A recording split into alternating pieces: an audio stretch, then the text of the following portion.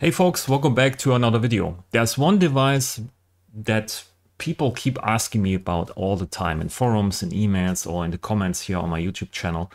And this device is called the drum bus of Ableton Live. And a lot of people are used to this device, how it sounds on drums in Ableton Live, and they want to keep using it inside of Bitwig Studio. But in Bitwig, we don't have the drum bus device. So here's my offer. It's basically a preset that you can download for free for Bitwig Studio that does almost the same thing inside of Bitwig Studio with native devices, okay? But first I want to show you how it looks like inside here of Ableton Live. So this is the drum bus down here. This is how it looks like. It is more or less like a bunch of distortion devices or overdrive devices here. We have a drive knob. We have here a selector where we can select between different wave shaping options, soft clipping or medium limiting clipping and hard clipping. There's here a trim knob where you can change the input volume. There's a compressor involved, but you can't change the attack and decay, so it's fixed. Also ratio and the threshold is fixed. So with this drive knob, you basically drive the drums into this clipper here. So this is the first stage. The second stage is then here this crunch knob, which also increases the volume additionally, driving it again into a soft clipper or soft saturation stage. Then we have here damping, which is more or less a low pass or a high cut. We can increase here the transients. Then we have here a boom knob. This boom knob increases kind of the low end of kick drums. Or you can even add low end to kick drums, so it synthesizes the low end. Then you can change the frequency of this low end, so you can very specific about the frequency that your kick drum has, a low end or a sub. Then you have a decay, which is more or less like a feedback for this bandpass filter here. And yeah, that's basically it. So we have here an EQ analyzer on that. And you can already see that without actually touching here any knob, so comp is off, then there's soft clipping on, but the drive knob is all the way down, crunch is down. So it already adds here a smiley curve or a loudness curve to the signal, right? If you switch this off, this is how it looks like without the device. If you put this on, you can see it brings in already a lot of coloration here. It's a bump here at 4.5 kilohertz, and this is here at 160 hertz. So it brings in a lot of warmth and also increases the loudness here of the hi-hats or the top end of the drums. So this is probably what people already love about the drum bus, this coloring. So you don't need to add a lot of EQing to the drums. It's coming from the plugin itself without doing too much. And then you have here a hard clipping, and then you can drive it and make it louder, right? You can drive then this colored signal into a clipper. And then after this, you can also add here another crunch or let's say soft clipper to the mid-range here. You can increase the transients, and you can add here, you can see this here, maybe increase this, right? You just add low end here at a specific frequency with this boom knob. And then you can change here the frequency. Can you change, oh, you can change this here, okay. So yeah, you can decide what kind of center frequency you want for this peak down here. So this is how the drum bus kind of works. Oh, there's also a dry and wet signal. If you want to, you can mix in the dry signal again.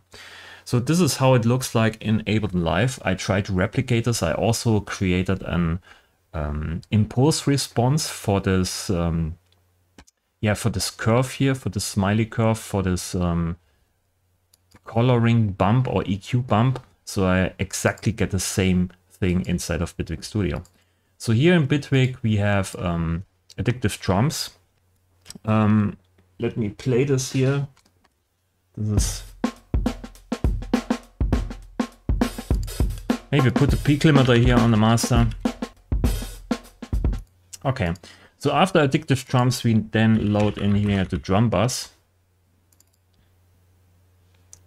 Let's put this in. And we already get this coloring now on the drums. Then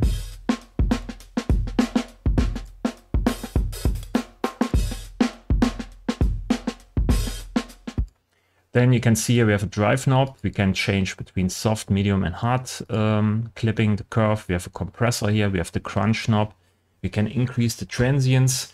We have here the center frequency for the low end boost. And also here this boom knob to increase the loudness, and also here something for the transients. Okay, so I play around with this on this drums, on this drum loop here. You can see how it sounds. Okay.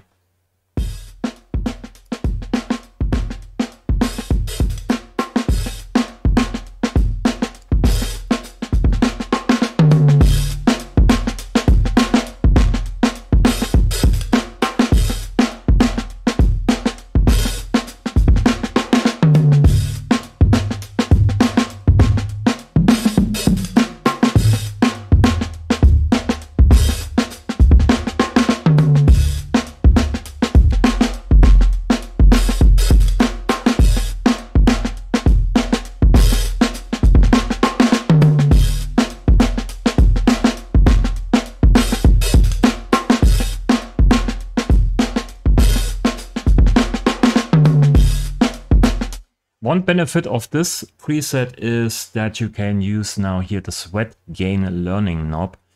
So you can match the loudness of the drum bus output with the input gain, right? So you can then kind of decide if you like actually the sound of the drum bus or not without having this difference between the loudness of the input and output signal.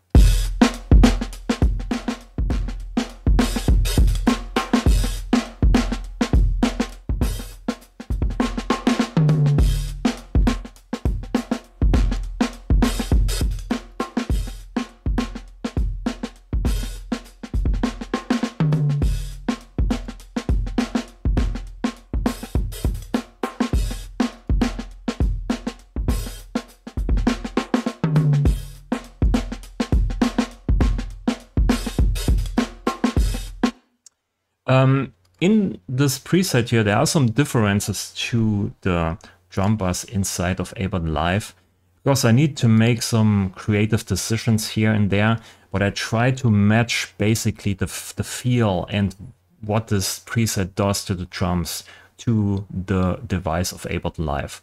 So what I want from you is that you download this preset and that you give me feedback what you don't like and what you like. Maybe you like this preset even more, or maybe you don't like it at all, what it does. Maybe it does too much to the drums.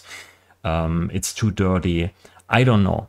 So please give me feedback on this, because I want to change it in the future, tune it to your taste, because a lot of people love this device inside of Ableton Live, right? And I want to make these people more or less happy. For myself, I just use random distortion on drums, right, to match the drums to my liking. But I know a lot of people like the feel of this drum bus device inside of Ableton Live, and I want to match it to their taste, right? So please give me feedback, download this. I already said this is free to download, so the link is in the description below. Just click the link or go to my GitHub page, or I think it's also at some point on bitwigers.com. So yeah, that's my question to you. I think